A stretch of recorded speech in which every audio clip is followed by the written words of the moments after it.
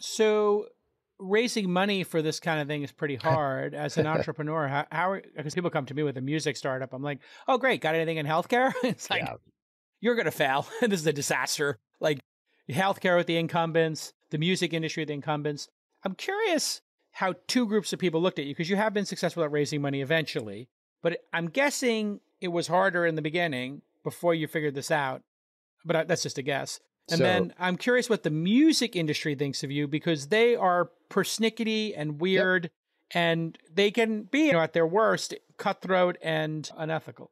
Yeah. So look, this is the ultimate question, right? Splice was at the top of my do not do this list. Do not fly. A company. Do not do, like, you're passionate about this, but don't do this. It's going to be a terrible idea. And I had an artist friend who got into programming after GroupMe was successful. And he said to me, because we started with collaboration software, and he said to me, where's GitHub for music? And it took my do not do this list and it just took it over the line. And I was like, all right, I guess I'm going to go down this crazy ass path.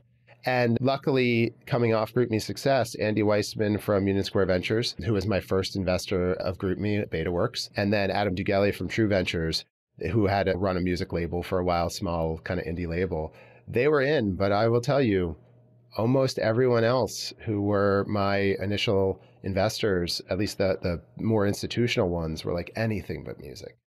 Like, please, Steve, you can do anything, but don't do a music company. And look, the fact that I'm on this show on a path to try to get to 100 million ARR here is it feels like you're building it's the effort probably required to get to a decacorn. Yeah, exactly.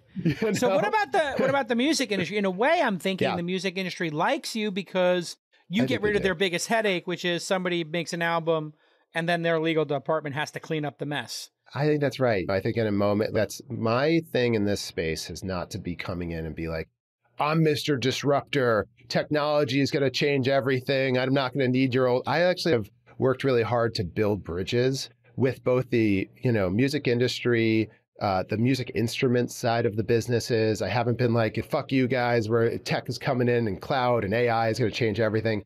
It's really been a attempt to build a harmonious relationship by just doing things better and understanding everybody's needs and desires. Like, we don't take away from any of the revenue that the labels and publishers, we're only incremental if we work with their artists. We help them write music faster. So in general, I think that's what's been cool about building a brand like this. It's a pretty loved brand. And I take a lot of pride in that, and being able to navigate a really, really muddy territory is in normally cutthroat space.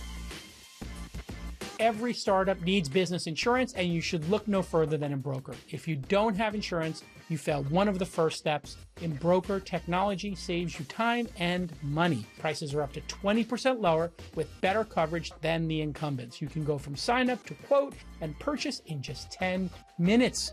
When you work with Embroker instead of business insurance incumbents, you're not dealing with large, slow corporations. Plus, the sign-up takes days, not weeks, and the process is transparent with no opaque pricing. Here are 4 crucial types of startup insurance that they cover. And you're going to need all 4 of these in all likelihood. Cyber insurance, in case you get hacked. D&O insurance, so if your directors and officers do something dumb and you get sued, you're covered. You have E&O insurance, which covers errors and omissions. That's what the E and the O stands for. And it helps you scale because many major customers will ask to see your E&O insurance in order to close a deal. And of course, EPL, Employment Practices Liability. This covers harassment, wrongful termination, and more. To instantly buy custom-built insurance for startups, go to embroker.com/twist. That's EMBROKER.com/twist. And while you're there, get an extra 10% off using the offer code. You guessed it. Okay, let's get back to this amazing episode.